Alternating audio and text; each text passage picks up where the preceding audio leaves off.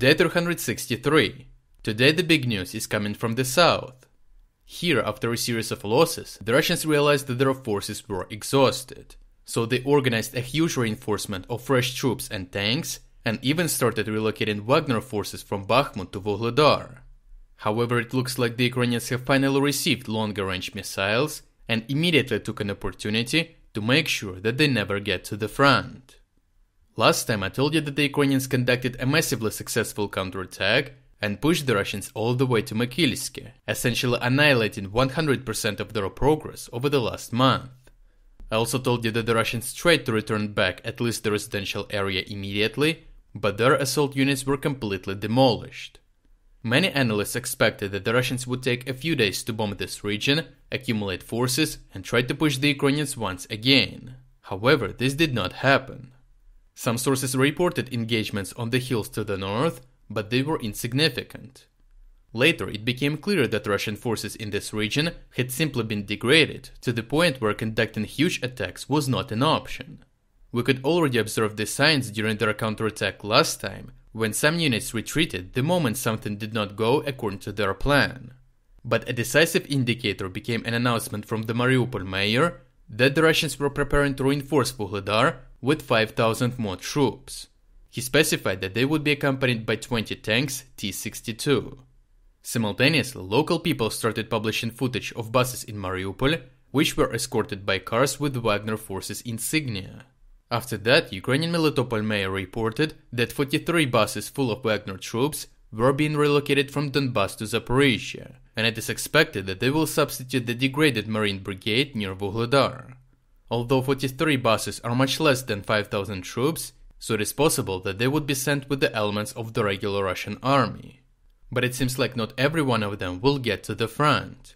Today a series of huge explosions were reported on the outskirts of Mariupol.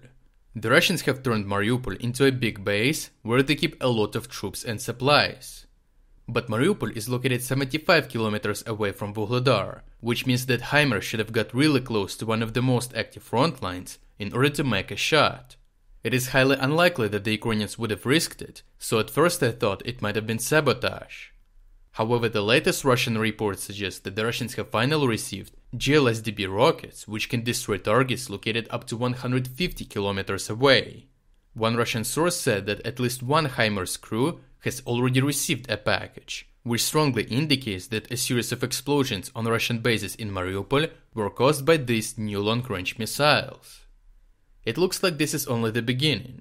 It took the Russians more than half a year to adjust to an 80-kilometer range and push their logistical centers deeper inside their territories, so with the sudden twofold extension of artillery range, Ukrainian artillery now has a lot of fresh targets. The biggest Russian problem is that they cannot afford to push their logistical centers even deeper. The Russians already have severe problems with bottlenecks and short-term deficits due to the destruction of ammunition depots, and moving them further will exacerbate the problem even more, especially given that in many places like in Zaporizhia and Kherson, the Ukrainians cover the whole territory. Overall, the Ukrainians have finally received longer-range missiles and have successfully struck one of the main Russian bases that they built specifically to avoid HIMARS strikes. Over the next several months, we will likely see a lot of fire missions, especially in the areas of deployment of the newly mobilized soldiers. But for now, it looks like the Ukrainians are preventing the Russians from reinforcing the Vuhledar group, which will allow them to retain the initiative. If you're against the invasion of Ukraine and you want to support the work that I'm doing, consider making a purchase in the online store, UA Supporter. Here you can find a lot of products with Ukrainian symbols to not only show your support for this channel, but also for Ukraine.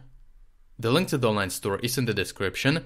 Thank you for watching, and I will see you in the next report.